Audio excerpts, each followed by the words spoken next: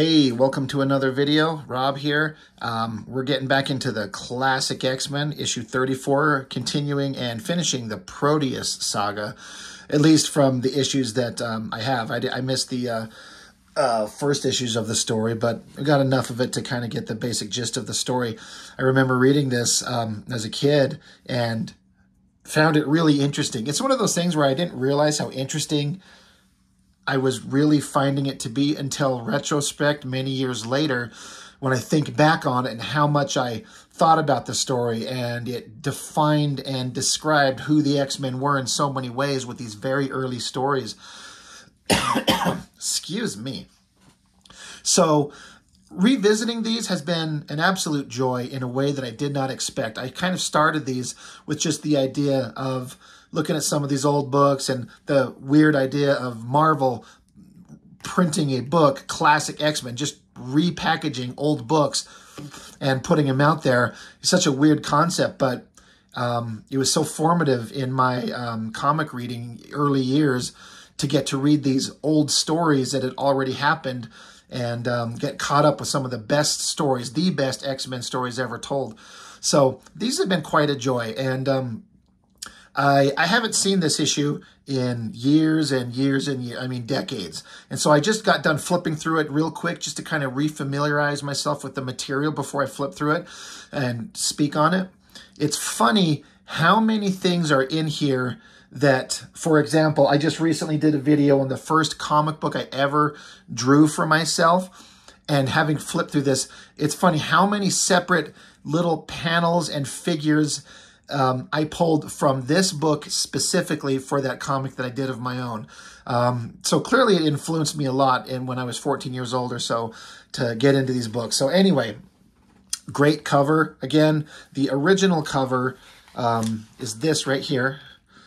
And again, that's good, but this guy they had doing new covers for the series, the Steve Lytle, man, he just brought something that was just a more contemporary and powerful image that works better. Got Wolverine up here with all the X-Men lying dead, but Colossus standing triumphant. Let's see what goes on. Let's check it out.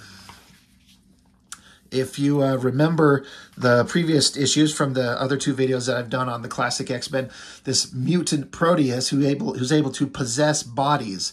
He's now possessed the body of his father, and his mutant powers are the ability to warp reality and change it into anything he wants. He can, I don't know, what are they saying? Watchmen, he can spin. Oh, I'm so dumb. I'm trying to quote Watchmen. I can't even remember. Spinning, like, what, wine into gold or something like that. Like, literally taking any kind of matter and rearranging it to be anything he wants. So that's a pretty powerful, pretty dangerous power set. So this is kind of just recapping what was going on. And this is, so obviously, like I was saying, this is Proteus who can possess bodies. So he's possessing his father's body, and that's his mother. And she's screaming, I'm trying to get the situation under control. Here come the X-Men charging in to save the day. And like I said, how I just revisited this issue for the first time in years. So many of the images in these panels, in this entire thing, once I've seen them again, it's crazy to me how familiar they are in the recesses of my memories without even realizing it. And once I see them again, I'm like, oh my God, right. This issue was so important because it was the culmination of this big story. Like how, again, reality is being warped, and like this brick wall is coming down to smash this woman and a baby, and Cyclops is blasting it out of the way. Phoenix is pulling somebody out of harm's way. Nightcrawler's grabbed onto, I think, a child. She's commenting, you're blue, what's going on? Who are you? And this is a crazy panel where Proteus is turning the ground into a swarm of bees, and Storm is talking about how she has to save these people from a swarm of bees or they'll suffer a horrendous death, yet she doesn't want to kill the bees. You know, she's got a real strong sense of preserving life. She doesn't want to kill. This panel right here, Wolverine slashing away debris from this old lady. This is one of those images, this little tiny thing right here. This old woman is one of the pictures I stole from my own, that comic of my own that I drew forever ago. It's funny when I saw that. And when I look at the way this page layout is done, modern 90s artists at the time, in the 90s, would make this panel of Wolverine slicing shit be like 3/4 of the whole page, because everyone got into this this thing of making Wolverine a big, awesome, powerful image, what Jim Lee would do, what Mark Silvestri would do. I'm not saying that as a negative. I like it, but I have it's more interesting, more balanced, and more a team book when he's not the sole crazy focus all the time. He's just a member of the team doing what he does. No more or less important than Storm or Cyclops or Jean Grey. So that's just an interesting kind of little side note where he's just slashing some debris away, saving this old lady. But a modern comic would have this be a giant panel of Wolverine just looking incredibly awesome. I remember this panel where like the ground is being lifted up from under him. This drawing of him kind of hunched over as the ground is falling out from under him. He's not digging it at all. Wolverine saying how he's, for the first time in his life, he's running from a fight, and he's kind of glad. This is just not something that he can really deal with very easily, the reality warping.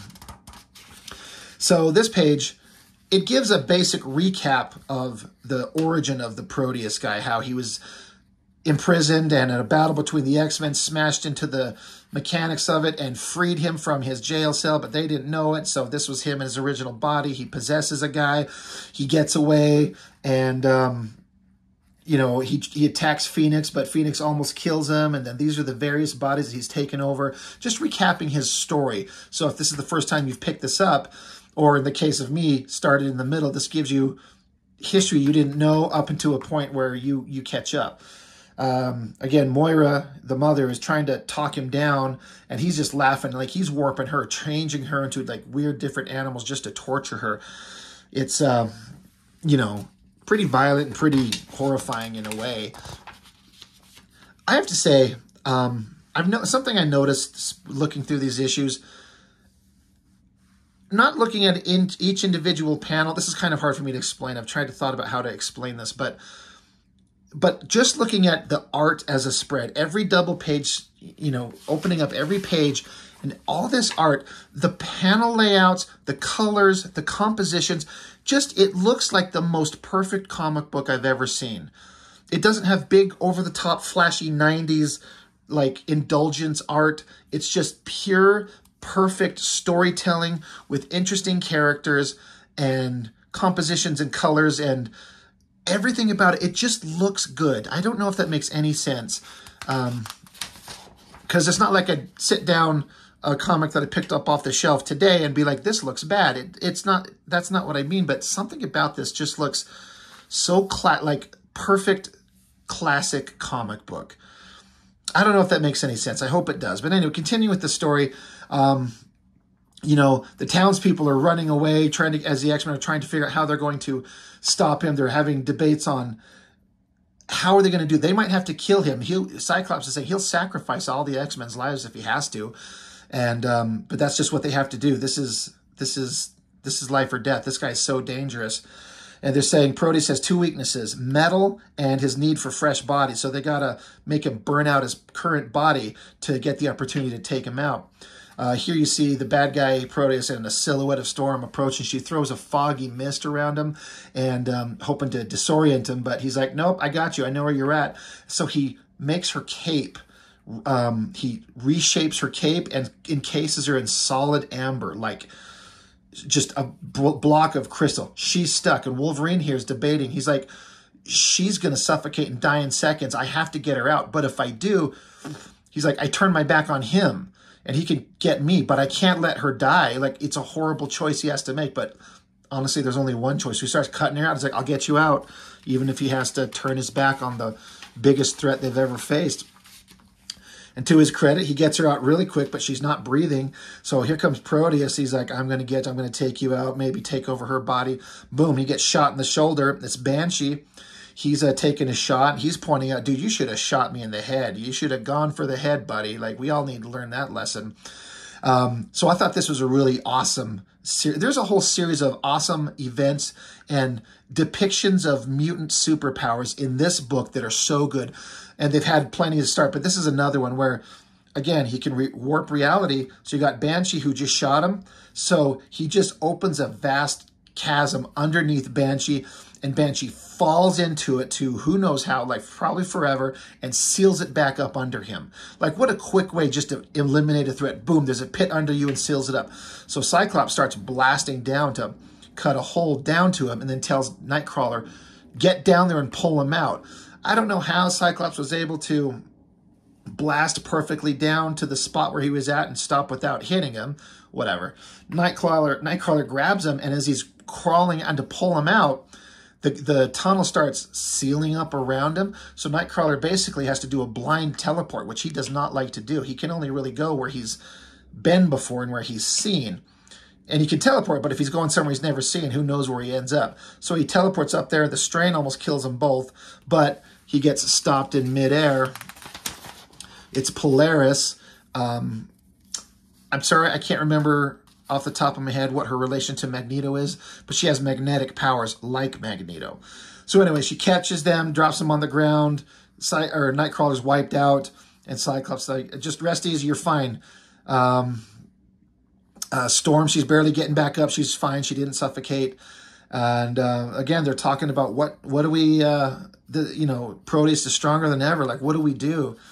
So he said, I sent Phoenix ahead. Let's get after her. So this is an interesting thing. I don't know if it reads, you can tell here, but Proteus is able to just, with, again, warping reality, he just has the ground picking him up and just rocketing him around the ground, the surface. Like, he just stands on this piece of earth and just has it slide along the ground to get him back and forth. He gets zapped right here. He drops Moira, and there's Phoenix. Again, if you know Jean Grey as Phoenix, she is one of the most powerful characters in all of comics, in the Marvel comics.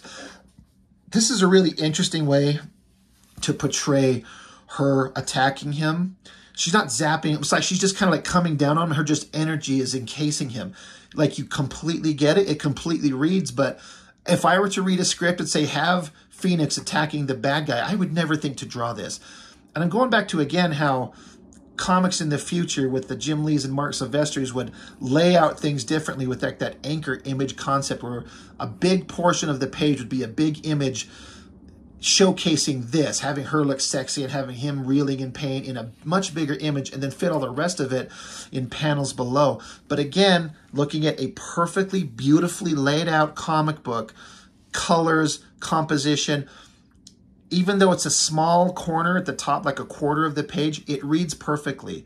And then I hope that makes sense. I wonder if any of you artists out there or readers or anybody, if I'm making any sense of what I'm talking about, but it just looks so great. Proteus fights back. He lashes out at her.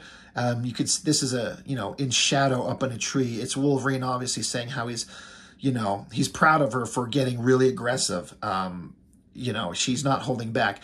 It says here, imagine being dead and buried, and then imagine how you'd feel, assuming you could feel, after a year in the ground. That's how Proteus makes Phoenix feel. Her scream is indescribable. I thought this drawing was pretty dang good. It's got the kind of sexy female figure without being exaggerated, but then drawing the skeleton, that's hard. But to show her kind of reeling in pain down to her core, like suffering the pain of death. That's the only way you're going to stop Phoenix. Here comes a classic Wolverine move that gets more exaggerated as the years goes on. But he jumps down into it. He's like, dude, don't you hurt her. I loved her. I'll see you dead before you hurt her again.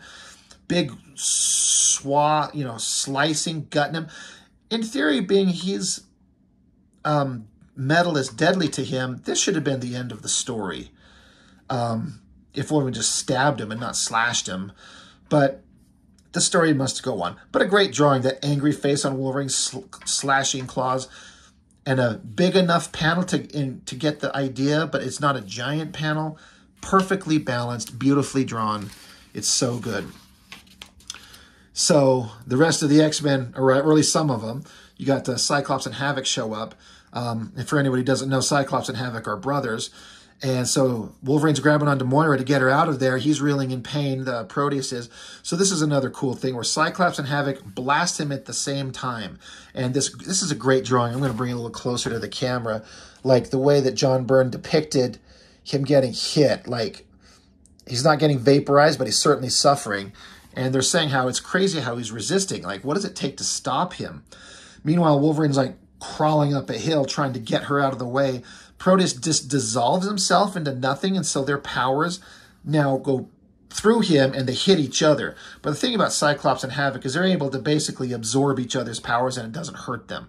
Here's another one of those scenes with Proteus and the ground just launching him into the air. He just warps reality just to lift him super fast. Like in this panel, he's just rocketing up. He can't fly, but he doesn't need to. Wolverine's saying here how Proteus must be doing something with gravity because he can't move. Like, he's coming like a rocket and he can't move anywhere. Proteus grabs Moira. Wolverine falls. Here's another one of those. Like, this was another great example of how they use their powers, a depiction visually of great use of power. This is another great one. You know, Colossus and Cyclops are like, shit, Wolverine's falling from that high. He may not survive. So Cyclops does this like pulse blast where he just blasts it in like zap, zap, zap, just bumping into him, just stopping him slowly in moments, like 1, 2, 3, a couple of bumps to slow his fall, and then a last one, just so Wolverine doesn't fall to his death. And, you know, Wolverine's grateful. He's like, I'm going to be black and blue forever. But I think that was a great, like, Cyclops is an awesome leader.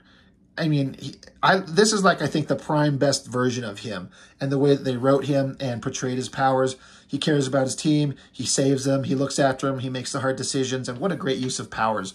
Great drawing, great storytelling. It's just so good. It's so great. Proteus, now, he's back up here. His body's super rotting. He's going to get Moira. He's cackling on about how, you know, evil bad guy shit, doing evil bad guy stuff. Got to mention a couple of panels here. This here and this here, both I ripped off and put into my own stupid comic book back in the day. I completely forgot about this until I looked into it just a little bit before recording this video. And once I saw it, I'm like, oh yeah, that's right. That's where I got some of these things from my own comic. Anyway, enough about that. The body is rotting, but Colossus got up here. He's still in his human form. He just grabs him and throws him. And he's such a rotted corpse at this point when he slams into the wall. It says his body just shatters and decays into powder. Now he's just this white glowing energy shape. And, you know, Colossus is thinking to himself like, well, this is probably his most dangerous and his most vulnerable. But Proteus makes fire, you know, zip around Colossus. I don't know how he survives that being human, whatever. But he's reeling in pain. And this is great.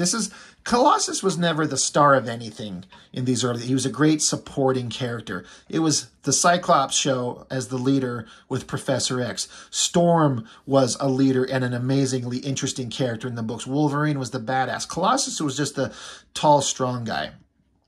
But he has a great moment here. He's saying, I hear you, Butcher, inside my mind, laughing. You enjoy causing pain, death. Before I met you, I never understood evil. You are evil, Proteus, but you have made a fatal mistake. You toyed with me when you should have slain me, allowing me time to change from Peter Rasputin to Colossus. That mistake will be your last. I love this intensity, the energy crackling to show him turning into like his metal form. What a great drawing. And then he slams his metal fist into the energy body of Proteus. Again, another great depiction of the powers. Just great. So, metal is deadly to Proteus. Great. Now, here's the use of a big panel where you would have a big moment punctuated by dedicating a big chunk of the page to it. And you got the little drawing here, and I wonder how he did this. If he did black ink on the page and then went over with paint and scratch or something like that. It'd be really interesting to see the original artwork. But looking at it up close, let me see if we can't. I mean, it's crappy old comic newsprint, but to me, this looks like paint strokes. Whiteout, paint, who knows what. So that's what I'm guessing, that it was black and then he painted it in.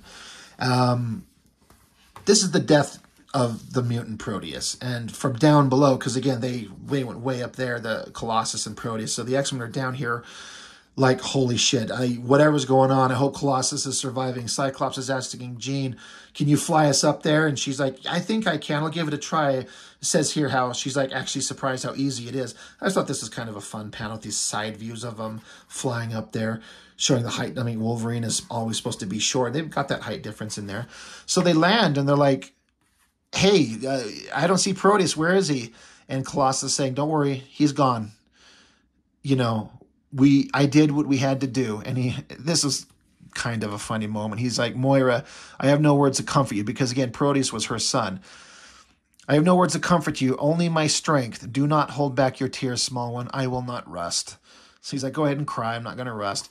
I like this. Wolverine's like, hey, good job, dude. I couldn't have done it better myself. And I like how he like kind of gives him an old bump on the shoulder, but it's like metal bones hitting metal body. You know, it's like metal hitting metal. Kang is the little sound effect they throw in there. A great moment for Colossus because, again, he was never the star of anything, but he was a very interesting character. He's the big, tall guy, super muscular, the strongest, practically invulnerable, but he's a peaceful man. He's an artist. He's got like a artistic soul. He likes to paint and draw. He sees the beauty in life. So he'll fight, but he doesn't want to kill. He's never killed as far as I know, but he had to. And he did what he had to do, and it's a great moment to make the character stand out and be great. So they're kind of reminiscing here about, well, that sucks, you know, they're dead. We all went through horrible things. They kind of stand around like, you know, we did what we had to do. We survived as a team. 17 pages. Again, the amount of story that they got into these issues is just shocking to me. It's so good. It's like perfect storytelling, perfectly laid out. The writer knew what he was doing. Chris Claremont, obviously. I mean, the one critique I would have with Claremont is weird run-on, not weird, but just run-on stories that never seem to ever wrap up because it was always continuing on next, what's next, what's next, what's next. And way more verbal than it needed to be, but it somehow worked. And this is peak first-rate X-Men right here. So great stuff. So that's the wrap-up of the Proteus story. I really enjoyed it. And starting next issue, I believe, starts the Dark Phoenix saga, which is great. I am really excited to get into that. But again, as is the case with these classic X-Men, there's a backup story that's added. This one, again, it's new material for this book. So, I mean, this was printed in 1989. So, you know, that's when this was originally made. But written by Ann Nocenti and John Bolton again. Very interesting. Once I saw this, again, I'm like, oh, right, I remember seeing this. And as a young man, you're seeing this type of stuff. You can't help but be like, okay, you got my attention. This is Jason Wingard, Mastermind, they call him. A major character in the upcoming Dark Phoenix saga. But he's sitting here thinking to himself how the Hellfire Club is decadent and ridiculous, and he's talking about, he refers to as this awkward, brainless trollop. She's just so, he's like, she's just nothing to me. She's exposed, and it's embarrassing for her, and you can tell he is just kind of like looking at her as an object, just her body. She's saying, do you need anything else? And she's, sir, and he just silently sits and stares at her like she's a nothing. You know, very uncomfortable for her. So she is wandering in the back. So I guess I should say, if you don't know, she's the other guy, Jason Wingard. He's in the Hellfire Club. I'm not sure what their history is with the X-Men up to this point, but I know that they're a group of mutants that are extremely powerful, and they dress in this ridiculous way, old-timey, sexualized, and they have big plans to take on the X-Men. I guess this is a girl who's trying to join the club, and she's sitting here saying how, like, what am I doing here? This stupid place, this outfit, everything feels wrong. That man is horrible. How he stares at me, it's embarrassing, it's humiliating. So she runs into Emma Frost. I don't know if I've ever seen her before this issue. This might have been the first time I ever saw Emma Frost, who's the White Queen. But it's a good bit of characterization to introduce you to her. This girl's trying to tell, don't you just hate wearing these outfits? It's like we're being gaped at. It's rude. This job, the place is obscene. It's disgusting. Isn't it sexist? Should we protest? We should be valued for our skills, not how we look, right? Should we like stand together and refuse to do this? And she's like, what are you going on? Like, shut up. Who do you think I am? Just another servant? I'm the White Queen. Yeah, you wear that outfit, and men look at you, and it cheapens you. She's like, yeah, this is what we do. She says, but when I wear it, it cheapens them. Let me explain a few things about sexism, girl. It's all in what you use it for. The Hellfire Club reeks of desire and ambition for success and world domination, but it's really about personal domination. My clothes are my battle armor. I dress to go to war. My looks and body are weapons on par with a man's fists. She says, I go to do battle now. She's like, you may come and watch and serve us drinks, but you will not see much. As with the samurai, one look tells who is the superior fighter. The best swords stay in their scabbard. So I'm sure this girl's like, what in the holy hell of shit is she talking about? But she's like, I'm going to go into battle. Do you want to come watch? So she just gives her more of her like bullshit villain stuff. And this girl's like, you all are horrible. And she's like, yeah, we're the Hellfire Club. What the hell do you think where we are? So she joins the room with Jason Wingard. There's a chess table. And he says, a game? And she says, quite. And you got the chess pieces here. And then, again, this story suddenly goes into this really weird thing where it gives John Bolton the opportunity to do some really weird shit. Basically, it's saying how they just stare at each other. It's a mind war. It's in their minds having a battle of chess, just staring at each other. He's the Black King. She's the White Queen, obviously. This is her piece. That's his. Little demure little figure, big, violent, monstrous guy. She leaves herself open. He strikes. What a crazy, weird drawing. Big eyes, the teeth. It's really interesting. So, again, the mind war commences. He attacks, knocks her over. She falls quite a long ways and shatters. So he, being overconfident, jumps down. She's down here with his long weapon that fell with her. She points it up and stabs him. He's dead, but now his body sliding down that pole splatters both of them, and they're both done. And it goes back to that girl watching them. She's like, look, they're just staring at each other. They're not moving the pieces. This place is horrifying.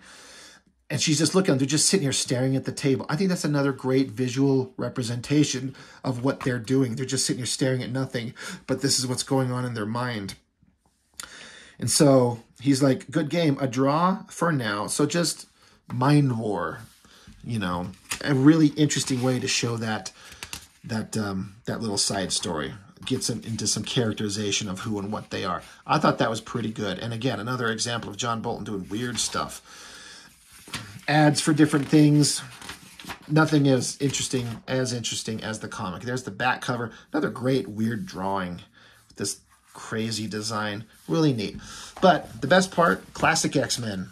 The end of the Proteus saga. Remember, like I say this all the time, reading this as a kid, holy shit, comics were good. They weren't always part of these giant crossovers and super big events. They just let the artist and the writer tell the story and let it go on the way they wanted to and develop the characters. And you got really invested if you found a book that you connected with. And man, did this grab me fast. So, great story, great art. I know I keep repeating myself, but it is what it is. So that's Classic X-Men number 34. Thank you for joining me. Next time we'll get into what I believe is the beginning of the Dark Phoenix saga. It's a 5 or 6 issue run, so some material to go over there. So that's all I've got for now. I was really looking forward to get to this one. I should be in bed, I should be asleep, but I'm like, you know what, I got to record this. I got to get it ready so I can get this uploaded. So thank you for joining me. I appreciate it. I've been getting quite a few followers, something like 4 or 5 a day. It's weird how it's been going. Again, I've only been doing this about 5 weeks now, and it's going really well. I'm having a lot of fun. Thank you for your interactions, your comments. I appreciate it, everybody. So that's all for now, and I will see you next time. Thanks. Bye.